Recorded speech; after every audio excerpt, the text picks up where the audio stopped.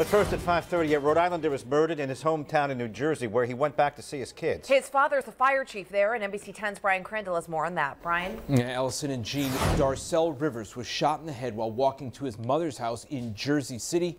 Rivers grew up there, but has been living in Providence. The 35-year-old victim has 4 children in Jersey City. Family members say he was visiting them, and Rivers' father, as you said, is the fire chief in Jersey City. And his father says Rivers was shot in the head during a robbery early yesterday morning. Rivers was walking along the street where his mother lives, and he was apparently on the phone when he was shot. What he was doing is on the phone with his wife while he was being murdered, and it was sad.